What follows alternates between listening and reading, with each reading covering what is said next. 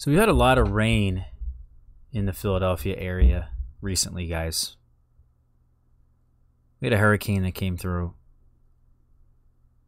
But also, with all this rain, it's just been affecting the fig trees quite a bit. And, you know, every year that goes by, you gain some perspective, you gain some understanding, you learn from your mistakes, you learn some new things. I would say every time it rains, you gain a good understanding, some good perspective here in the Philadelphia area when you're growing figs. And that's kind of what I want to talk about is, in this episode of Fruit Talk is just really talking about having a collection of varieties of figs, where I'm headed, kind of what I'm looking forward to. I guess what my plans are, because I don't necessarily, I'm not seeing a whole lot of value. Every year that's been going by since I started, I've been seeing less and less value to have such a large collection of varieties. I think there was some immense value that I gained by doing this. So I don't regret any of it. But at this current moment, I have found some superior genetics, and these genetics go a very, very long way. It's amazing how one variety of fig, because we've had so much rain, I've had about, I wouldn't say that many are ripening right now, but maybe 6 or 7 varieties are ripening at this current moment. And when it rains like this, you really get a good understanding of, well, it's raining, so I can't eat this variety. I can't eat this variety. I can't eat that variety. But I can eat this one. And actually, it's pretty good. Whereas these others, they're split. They've got mold. As tasty as they might be, I can't eat them. And I can't really enjoy them, even if maybe they didn't split. A lot of them are not going to even live up to what a fig could be. So I would rather have the figs that I know are indestructible, seriously, indestructible in this climate.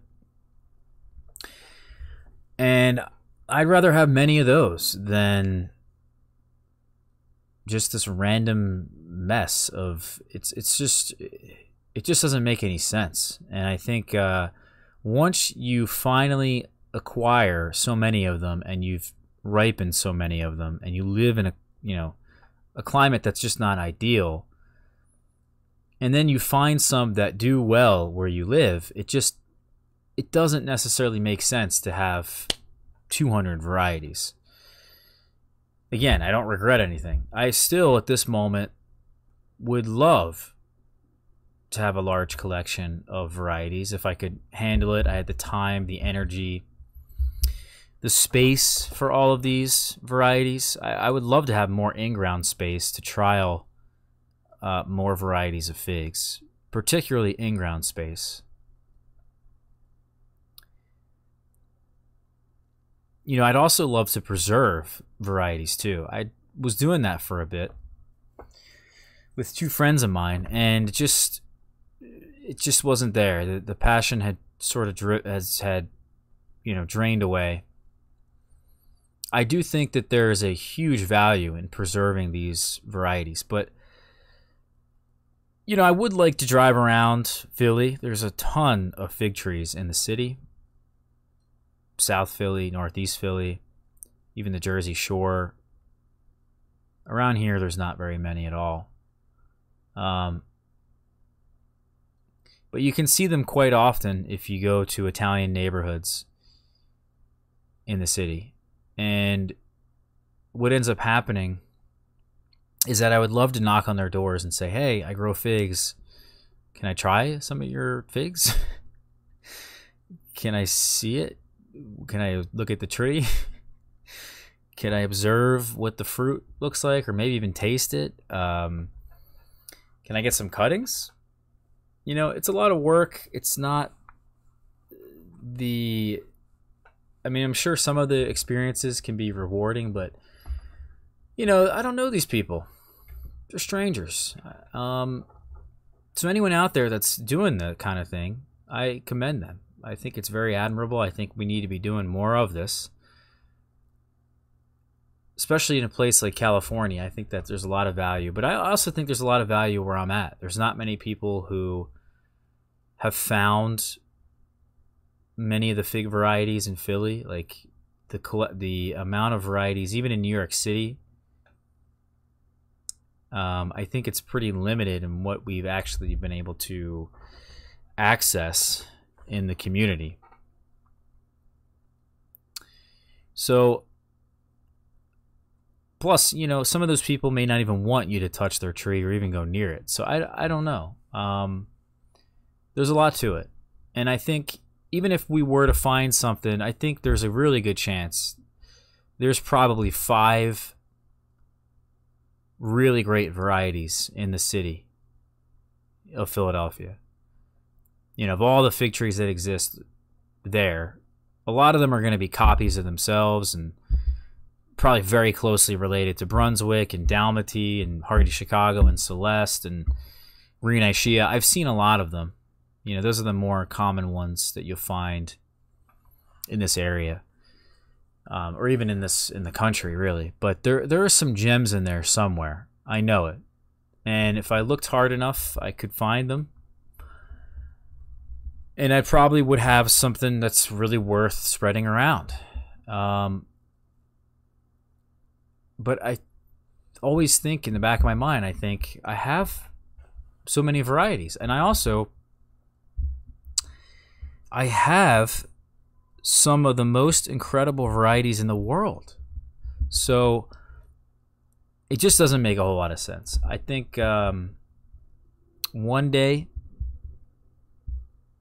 we'll be doing more of that, I guess. But for now, I don't know. I'm not sure it's worth it. But I want to talk to you guys about, in this episode of Fruit Talk, I want to talk about, first off, some of the varieties that I think are exceptional, and why. Really. We did do an episode, potentially, of Fruit Talk recently. I don't know how many episodes ago it was, but we wrote a blog post about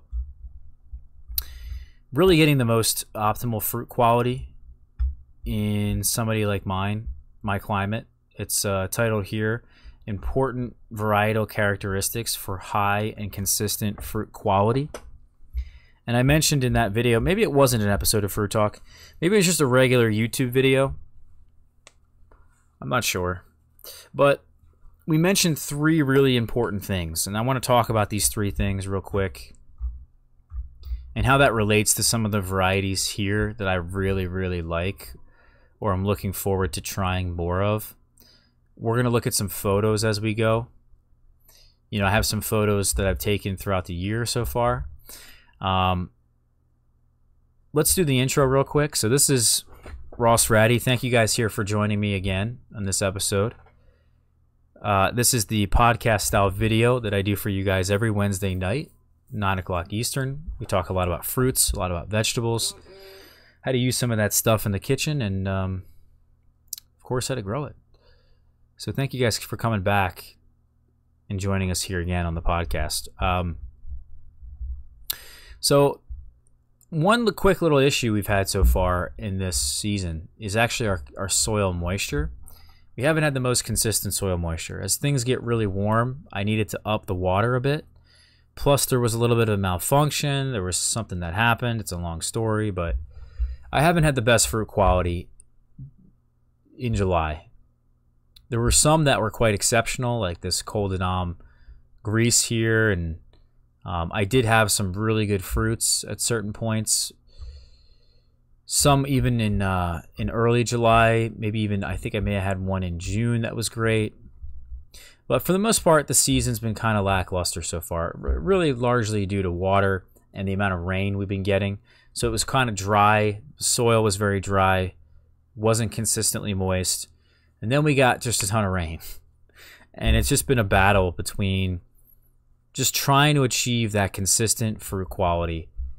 And you know what? The fruits are not as good this year. They're just not. And I've tried increasing my water this year. I've tried increasing the fertilizer this year. I've tried doing different things that I don't normally do. And I think I'm sort of paying for it. Also, last year we had the bags. We had the trash bags on top of the pots. That was preventing a lot of water from getting in. And that was the best fruit quality. That year I had the best fruit quality that I've ever had. So for me,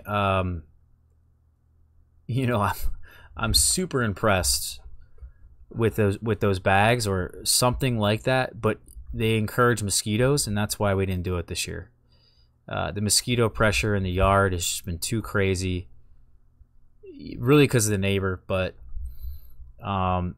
it would be even worse if I had those bags. Luckily, I've seen a lot of dragonflies, and they are actually keeping the populations down, which is really cool. But, you know, long story short here, we've had some issues with consistent soil moisture. And I've had some figs that I just haven't been able to pick to perfection because of that, because of the rain.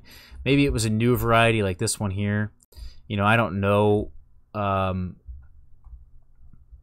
when exactly to pick this one. This was the first fruit off of this tree. The inside looks a bit strange because I had it sitting on the counter for a day. But this is Borda Barraquer, a Pons variety.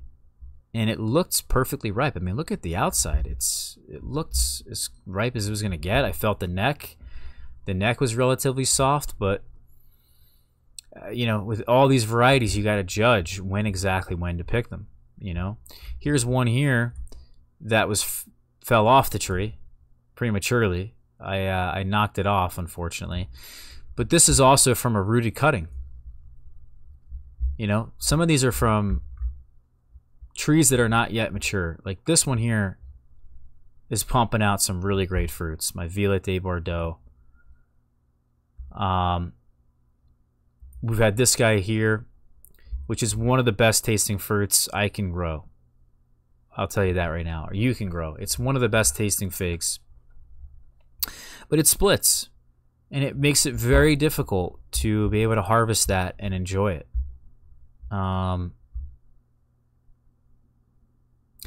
Also have here the Moscatel Preto. Similar, same story with that one. It's just so difficult. Big eye, big size, large cracks, splits, gets mold. You know, it's just not ideal at all. So I'm seeing these varieties here that, you know, got a big name, they got a big following, they get high prices for them. For what reason, I don't know. Okay, we could do a whole episode of Fruit Talk. We have, I think, on just that, fig economics. But I'll tell you that most of them are not worth it. This variety right here is above and beyond most of them. It's called Sucrette. And not only does it have the best texture, really great flavor, it performs exceptionally well, even in lots of rain. So that's what you're looking for here. I'm trying to get that perspective from the rain. You know, I'm observing these trees, observing the fruits in the rain, and saying to myself, well, that's no good. So one of the things that we look for here, some of the fruit qualities that we look for here, first off is the ripening period. This is a big one. So we want them just to ripen earlier in the season. The earlier it is, usually the warmer it is, and usually the less rain we have. Unfortunately, it's the beginning of August, and we have a lot of rain. It's just kind of how it goes. You can never really predict the rain, right? But Also, we want to have varieties that have superior rain resistance, split resistance, cracking resistance, resistance to temperature swings, and above all else is a superior drying capability. And then the third thing, which is constantly overlooked, and I wish that this was talked about way more than it is the hang time. And the hang time is just how long it takes from for a fig to start swelling to then be perfectly ripe, and how many days does that take. So it's green and hard, it starts turning color, gets softer. How many days until I pick it? So that's the hang time. And I'll tell you what, one fig I have right now, because I talk about, it's ripening right now, I talk about rain resistance and crack resistance and all that. This fig right here, it's called De la Senora Jaivarnenca. It's a French fig, or a Spanish fig, excuse me. It ripens kind of late. 22nd of September, that's quite late. That's a late variety for sure. Also, it has large cracks in it, you can see here. Quite large. And many cracks. And if I got Pons' book out and looked at the English version, I'd be able to read down here. However, even with all that, it has resistances to splitting. Actually right here. Good resistance to splitting. And then also resistance to the rain. So it is quite rain resistant. Even if it has these cracks in it. It's not going to split. It does ripen late, so if it ripens late, it's going to definitely have some rain. There's going to be rain in the fall, for sure. It's going to ripen most likely here in September at least. I give mine a head start, so it's been ripening now. But, you know, you can bet on it that it is going to ripen in a lot of rain, as any of these figs do for the most part. So, especially a late variety, needs to be more rain resistant than others. But this variety, I would argue, is not the most rain resistant variety because of these cracks. It has huge cracks in the skin, and people look at this and think, "Oh, that's beautiful. It looks real tasty. Look at those cracks. Look at the pulp. Look at this fig." Well, it's a huge disadvantage, guys. Huge. I mean, really, on my Violet de Bordeaux, it molds, and usually if you get cracks, even some on the skin, it's not going to split. It rarely splits, but it can split. If it does split or the eyes slightly open, you will get green mold. You will. And you just can't eat that part of the fig. This variety here, Borda Barraquer, very characteristic for it to have these large cracks in it. Now, what I want to say about this De la Senora Jaivarnenca is that even though it's late, doesn't have the best rain resistance because of the cracks, it has a very, very, very short hang time. I don't know really many other figs. I can maybe think of 3 of the many, many varieties that I have grown. And this one, by far and away, is the best tasting fig with a short hang time. And the hang time here, as I describe it in this blog post, figs with a 3 to 6 day hang time are ideal because by my estimation is pretty likely to see some sort of moisture at least once a week. Therefore, varieties that take 7 or more days before picking should be very rain resistant. Otherwise, a loss of fruit quality is likely to occur. I would argue even shorter than that. I would say a 3 to 5 day. If you did some statistical analysis, you probably would come up with, if you got rain at least once a week, if you got rain on average once a week, to avoid that rain, to get a good fruit quality, you probably would want a variety that would at least ripen within 5 days. 5 days is probably pushing it. And I don't know the exact math. I don't know the statistical analysis on it. If I had a variety that ripened with a 3 to 4 day hang time, I would pretty much guarantee that you're going to eat every fig off of that tree, and they're not going to be ruined by the rain. You're going to eat every single fig. So that's what I'm getting at, is I have some varieties here that I've been ripening that, like Moscatel Preto, like Jade. Well, Jade's kind of my own fault there, but Paradiso from Bode and Italian 258 is another one. Capole Curt Negra is another one. This Borda Barraquer, I'm sure, would have similar issues. I'm not totally sure just yet, but they're just not going to. I'm not going to be able to eat every single fig off of those trees. So let's say they produced 100 figs. Well, how many of the 100 am I going to eat? That's my point. Is that, yeah, there's the production to consider, but also now that I'm not eating them, the shorter the hang time, also the better the fruit quality can be as well. There's just a longer hang time with certain varieties when they're exposed to the elements. So that's a big issue here, guys. That's a really, really big issue that people constantly overlook. And this variety here, De La Senora Hybernenka, has really a 3-day hang time. It's really like 3 or 4 days. You could wait even longer if you wanted.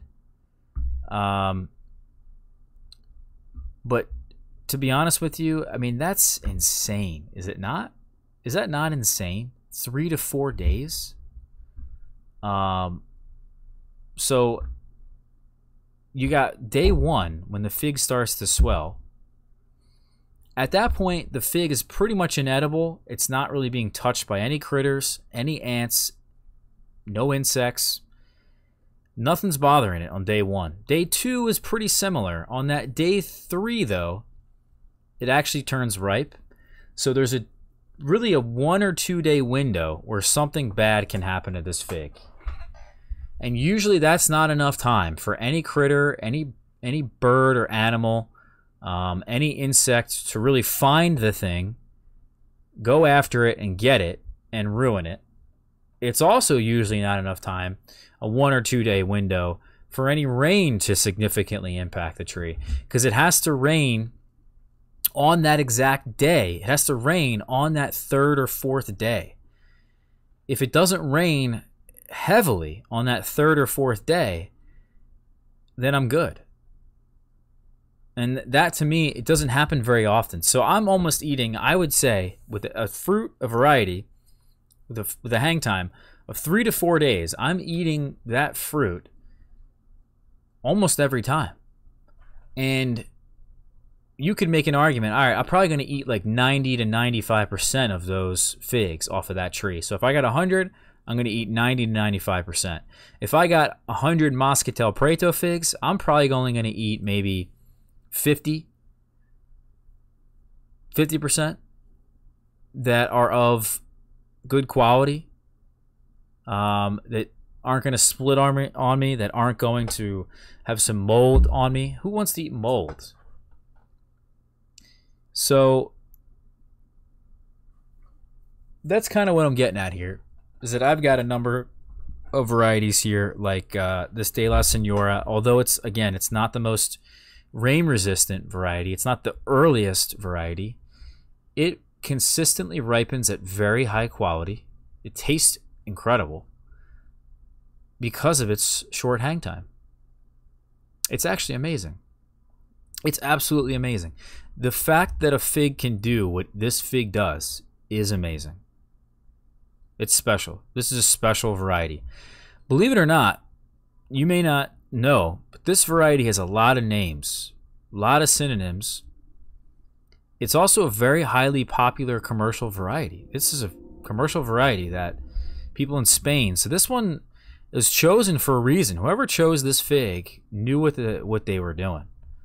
And I'll go to my fig synonym sheet here. You can see here, Hybernenka, De La Senora Hybernenka, Col de Dame Catat, Mora Debout, Bourgogne, and I believe these two from Thierry are also synonyms. So it's not like this fig's hard to find either. You know, this thing's going to be all over the place, I think. A couple more varieties like Verdino del Nord and Nerucciolo de Elba I've talked a lot about. And those don't get cracks. They do not split. They ripen earlier mid-season. They also have a very short hang time. So not only are they extremely rain resistant, they ripen early, but I'm going to eat roughly 100%, almost, I would say pretty much 100% of the figs off of that tree.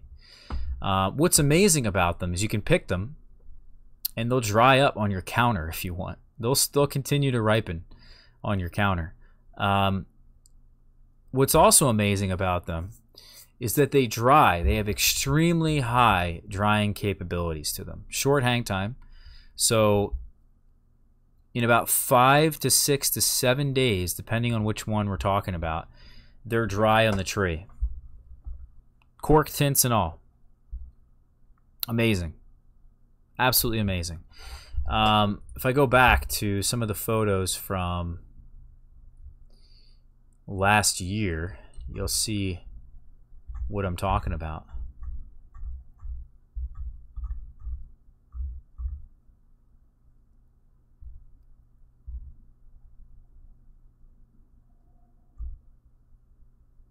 Well, yeah, here we go. Right in the middle here is Nerucciolo de Elba. And I could have waited even longer if I wanted, because eventually the Sucrette, this is what Sucrette is. We talked about this one, how amazing this fig is. It also dries on the tree. Takes a bit longer. It's not as good at it. It has a longer hang time. But it's amazing how the Nerucciolo de Elba is able to do this, and Verdino del Nord. So I'm just sitting here and I'm thinking to myself, what am I doing with all these varieties? The big names, they're gonna have to go. They're gone. And I don't know exactly I don't have a full list just yet. But I'll tell you, a number of these varieties I mentioned that we ripened in the last few days are gone. They're gone. Italian 258, Moscatel Prato, Paradiso Bode, Capole Curt Negra. They're gone. They taste incredible. They do. They taste absolutely incredible. But they're gone. I just like saying that. But it's true. They really are inferior in almost every way.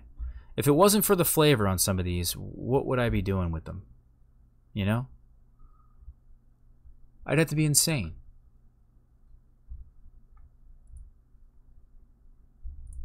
Some of these I don't even remember what they are. I'm gonna have to mark in here so I don't forget in this description here what they are, because I can't tell just by looking at them, unfortunately. Anyway, guys, so that's kind of really the main message here I wanted to talk about. Black Madeira probably also gone. You know, in this list here, I like to think these are above and beyond the others, but I don't necessarily think they are anymore. I think there's a number in here we could just eliminate completely. It's harder to eliminate figs in these two categories than it is in these two categories, but I'll tell you, a number of these varieties too. Nah, these are all pretty darn solid. White Triana has a very long hang time, and we're going to see if that hang time improves now that it's in the ground. That was my big goal this year, was to plant a couple of these. I have a couple of them, put them in the ground. They're going to have some fruits. We'll see how long the hang time is. Even things like Ronde de Bordeaux and Violet de Bordeaux, probably long to do. You know, varieties I would consider standards, pretty much standards for this climate. They're going to have to go at some point. Because even the Violette de Bordeaux, as I've been ripening now, as I've said, with really good success, right? You have Violette de Bordeaux ripening, a standard in a humid climate, a standard that I use against, and I use that against all other varieties to compare it to. It's doing well, but it's not the best. It still molds. It still has, some of them have a large eye for whatever reason this year. It's just not ideal.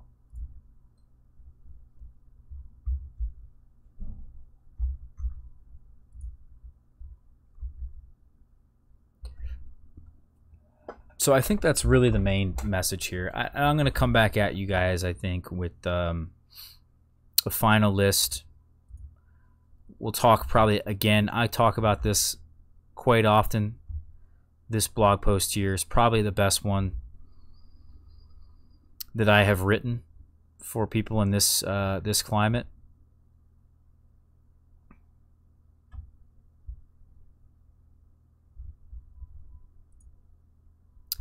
And we'll go through my entire collection at some point because it's large, right? There's many varieties here.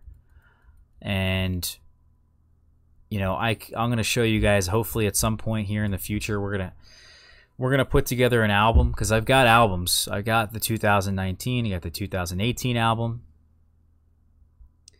And we'll be able to, of course, put these together for you guys and say, all right, well, let's go through this whole thing. We'll observe and talk about why each variety is inferior or not to other varieties that I really like. So I don't want to discourage anybody as well, but I think we found some really superior genetics. We put the effort in, we put the investment in as well, and it paid off.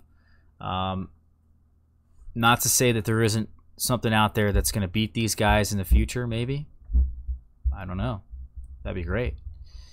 But I'll tell you, we have some really solid choices here in this spreadsheet. If anyone's interested, really anything in this list I think is worth growing. So thank you guys here so much for watching. We will talk to you guys soon, all right? See you guys for next week's episode.